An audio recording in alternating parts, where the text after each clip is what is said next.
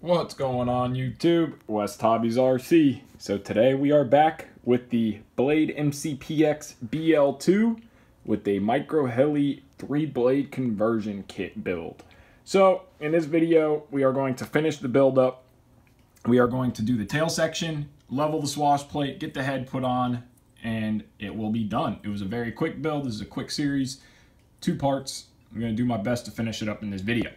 So where are we at now? Now we're going to start the tail section. So as you see, I already pulled the motor off the stock tail boom and tail mount, motor mount. We have the new MicroHeli aluminum motor mount. We have the MicroHeli carbon tail skid and the tail boom, of course, MicroHeli that came in the kit. So I've had a couple people ask me, one person in particular, about doing the tail motor wires. So as you can tell, the motor wires are run through the boom. Now, this isn't a regular wire. This is an actual copper wire. And these wires can be very tricky to solder, cut. There's a trick to them about sanding them, and they still don't stick that great. But you can solder these wires. So, I have not done this yet. This is the first time for me doing this boom. So, what I think I'm going to do is I already cut. So, just so you guys know, these connectors are glued into here. It is a pain in the butt to get it apart, but I got it apart. So I'm going to finish cutting the glue loose that these are glued to, and I think what I'm going to do is just unsolder from this actual pin here and pull the wires out, stick them through the new boom, through the new tail motor clamp, and resolder back together. So I'm going to get this apart here and then get the camera set up, and we'll be back on how to unsolder and solder the tail motor wires. All right, so you can see what I have done here. I ended up having to destroy the old boom and motor mount to get the wires out because they were glued in. I broke the boom here, and I glued it back together. The CA seeped in and glued the wires to the boom. From the factory, they glued the connector, and all that glue seeped in. So I just broke the boom apart to get it out because we have a new boom here and new aluminum mount, so I'm not worried about it. But you can see here where they soldered to the connector. You'll notice that these copper wires have a coating on them, okay? That green, that brown, that red is a coating. Here is the actual wire. And when you solder, if you notice that, hard to do this, if you notice that that copper is showing.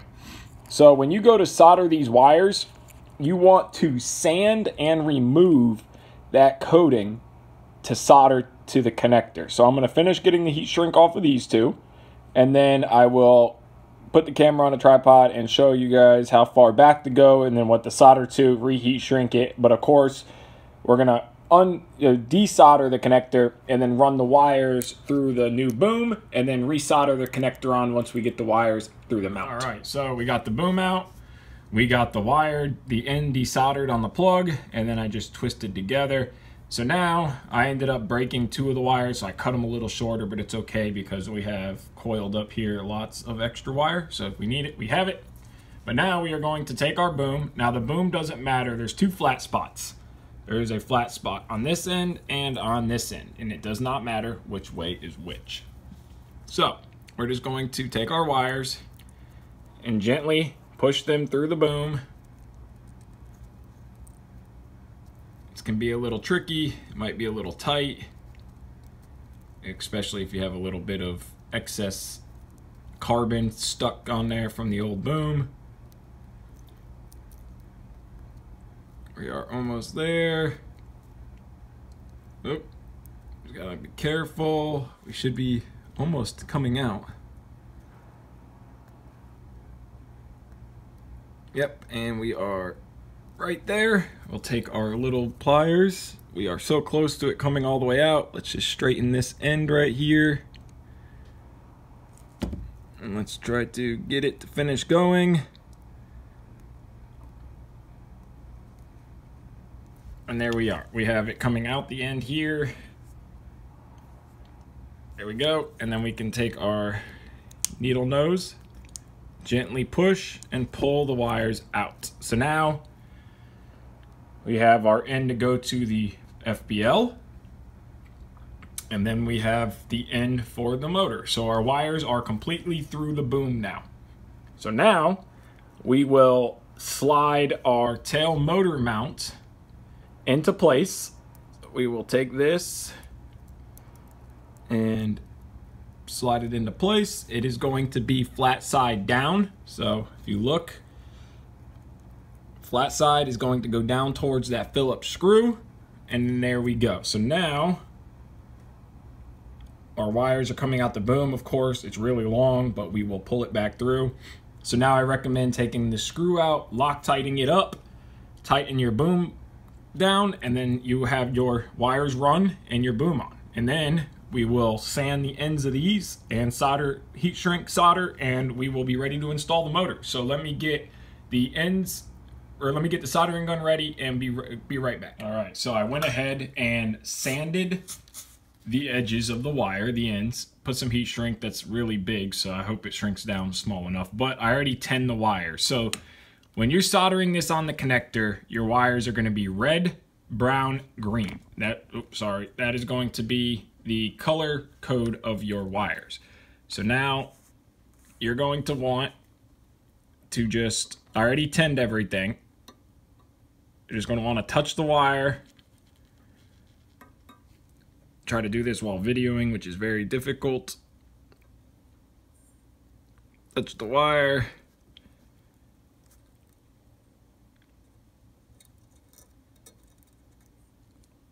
And that is it. Just like that, it's soldered. I'll take a crimp or a little cutter, trim it up, heat shrink it. Our connector's done. It's that easy to do the wires. You've got to be careful. It's small stuff, so these wires are very easy to break the connector, but we are soldered back up. I will cut the ends of it, clean it up, heat shrink it, and pull it back through the boom, and then we can move on to mounting the motor. All heat shrunk up. So now we are ready to install the motor. So, of course, you can see there is a big hole there. That is for the plug of the motor to go through. So you're just going to feed the motor through like this. Super easy, super simple, and there's only one way for it to go. So we have our screw already. We have Loctite on the screws already. So we are ready to just assemble. Trying to make the video process quicker for you guys, so it's not just a bunch of me screwing in a lot of little screws. So we have to align the motor to where we have the screw holes, which I don't know if that's right or not. Yep, that's right. Okay. So once you get one started, the other ones are pretty simple. Now these are the stock motor mount screws, and I did not get it in the hole, but you see what I'm doing. Just screw the motor in, finagle it into place. Once you get the motor lined up where it should go, like so, and then you do all your other screws. So I'm gonna do that off camera because I'm having a hard time and I don't want to bore you guys. Okay, so we got all three screws in, Loctite, we're good to go. So now I went ahead, if you can see this, and I used a silver Sharpie to mark which way the connectors went. And I also did, you can see it on this side here, and I also took a picture to make sure I had red, brown, green. But now you guys will know in the video, red, brown, green. So now we will take our tail motor wires and route them this way, and then try to do this while I video this at the same time. This is going to reach down through here, and then we are going to take our plug. See, this is kind of difficult, but then we are going to carefully bend our wires, and then we are going to push our plug into place.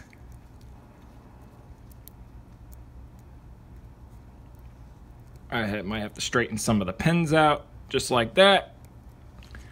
Okay, and then we can pull a little bit of slack that we have. And I'm just gonna leave it like that because I don't want too much pressure on the joint. So now our tail section is done. So I can actually push this down a little bit more, but that puts a lot of stress on the wires, so I don't want to. I'm gonna leave it the way it is. So simple, tail is completely done.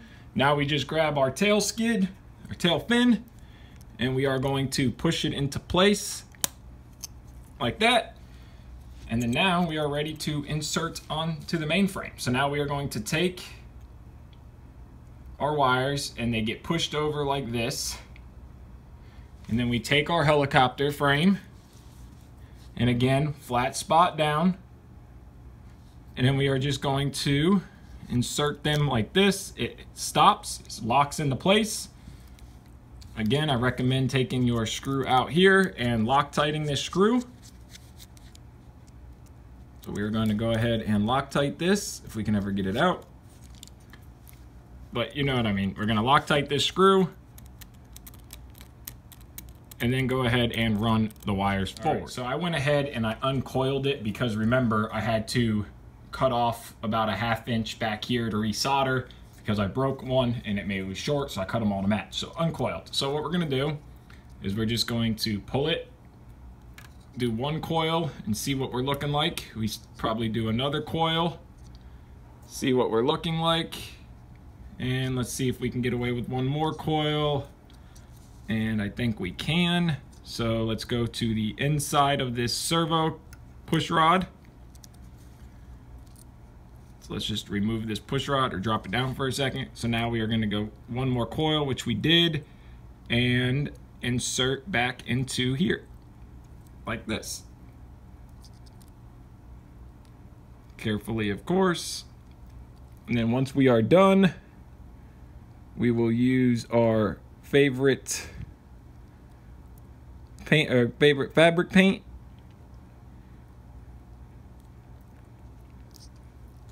There we go. So now our tail motor wires are hooked up.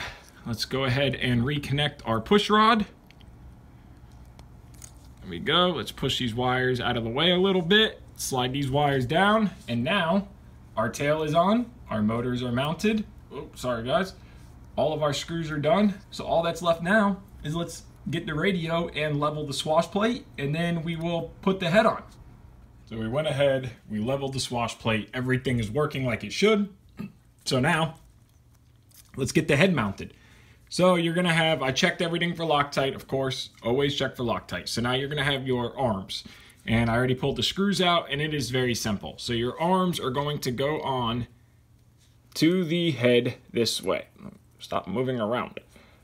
So your head, your arms are gonna go on the head, and they are going to not face down like this. You're gonna want them to look like this. You want them to face down towards the swash plate. So now we will take our screwdriver, our 00 Phillips, and our tiny little screws. Oh, these things are so small. So now we want to start the screw and then run it all the way in. Remember, there's no Loctite on these because they are plastic, and you don't want to go too tight to where you pinch them. You want them to still move flawlessly, perfectly, still be smooth and bind free. So now we'll grab our next screw and you do it all the way around the same way. So you want them to face down, raise side up, like this. Run that screw into there. Remember, no Loctite. This is plastic. Loctite eats plastic. I have just finished a 470 for David, and it was an LP. We converted it to an LM, and whoever built that thing used plastic for everything. So now you got to be careful. You don't want, you got to watch when you're screwing the head down. See how it started to walk out? So we want it to push in, and then there's a little brass insert inside the blade grip that this screw goes through, and you'll see it catch just like that. So run this down again. We want to tighten it up, but we don't want to kill it. We still want it to be free. So of course you do that on all of them. I'm going to get the other one done, and then we will mount the head. All right, so we got all 3 of the arms done. Look at that machinery masterpiece. It is just so nice. MicroHeli did such a great job with this kit. just like all their kits. Now remember, you want these arms to be free, smooth, your blade grips to be free and smooth, and no binding. So now, let's grab our helicopter. We already pulled the screw out. We are going to slide down the head block, and we want, I don't know if you guys can see this, we need it to line up. We can move this stuff out of the way. So we're going to slide our screw through after we Loctite it. I almost forgot that very important step. Tiny bit of Loctite. Slide our screw through. And of course it moved. So now we have to realign. But we're going to slide our screw through. We are going to tighten the head down, hook up the swash plate, and we will be good to go. So now we are lined up. And of course it wants to move. There we go. Tighten it down. I'll tell you what, working on small helicopters is a challenge. A little snug, and then go ahead and connect your swash plate. Which is very tight, but go ahead, connect your swash plate, and then you are done with the head assembly. Swash plate is hooked up, nice and tight, and very slop free. I mean, there ain't no slop exception of what's in the actual linear servo, but in the head and swash plate, there is zero slop. Very, very nice. So our head is on. We are good to go. Tail blade is on. Now remember the correct direction of putting your tail blade on. Do not put it on backwards. So now we are going to throw the main blades on, which I'm not going to video because it's simple. You just throw them on. And they are shorter than stock, by the way. And we will get a final weight of this thing. Are completed. So the mCPX BL2 is done. 3-bladed, of course, all red. Carbon and aluminum mainframe, carbon skids, all aluminum head and swash plate, aluminum tail. It looks incredible. And of course, just like the MicroHeli 230, the kit went together flawlessly. No need for modifications. Nothing. It went together like it should. Everything fit like it should. So I'm happy. I recommend the kit. Now the biggest thing. What is the finished weight? So I'm going to make a prediction just by feel. I have a feeling it's going to be around 60 grams. The stock was 54.59 or 58, so I'm going to say 60 grams. But also we have the fiberglass canopy, and it does feel significantly heavier than the stock canopy. So we have our scale. Let's go ahead and turn it on. Zero it out. Make sure it is good and in grams. So 3-bladed head. Set it on here, and let's see what it weighs. 64.39 grams. So we are just over 9 grams heavier. But I want to know something. I want to know what it weighs with the stock canopy, and then we're going to weigh the canopy. Got the stock canopy back on. It looks good with the stock canopy too, actually. I like the feather out. Looks good either way. It actually looks really good with stock canopy. Anyways, let's see. Let's throw it back on the scale here. And we are at 60.25 grams. So the whole kit added roughly 6 grams of added weight, which is not bad at all for a complete aluminum and carbon fiber build. Going from a complete plastic helicopter to a complete aluminum and carbon fiber helicopter, I'll take it. Adding a 3rd blade, I'll take it. So let's weigh the fiberglass canopy. It is thick. It does feel a little heavy, but again, it is fiberglass. So it is 9.3 grams itself. And now let's weigh the plastic canopy on. 5.17 grams. So there is a 4-gram weight difference between the two canopies. 9.30 grams and 5.18 grams. So there's about a 4-gram weight difference, but you're looking at a plastic canopy versus a fiberglass. Of course, it's going to weigh more, but all in all, I am super happy. So there you guys go that are going to want to know the weights. We know the weight. I'm going to take some of my famous fabric paint that I use for all FBL and servo connections. And I'm going to go through and right here, I'm going to put a bead of glue on, and the same for the tail motor connection as well as the back of the servo plug. I will put a dab on there just to help stop any vibrations or anything from the motors unplugging themselves. But it is done. I am super happy with it. I highly recommend the kit. So if you guys are looking for a nice upgrade to make your BL2 to the next level, take it to the next level, make it look good, I highly recommend the MicroHeli kit. They make a 3-blade, a 2-blade. I don't think they make a 4-blade, but you can look. But this kit itself will be linked in the description below. Look, the best part, we have auto rotation. Even though you can't auto a little helicopter, it's still cool. So I want to thank you guys so much for watching. I hope this video has answered some of your guys' questions. I hope it has helped some of you guys who might be building this kit or are planning on building this kit. So if you guys like this video, please give it a thumbs up, subscribe, take care, have a great day. And MicroHeli, thank you so much for sending this kit. Check them out in the description below.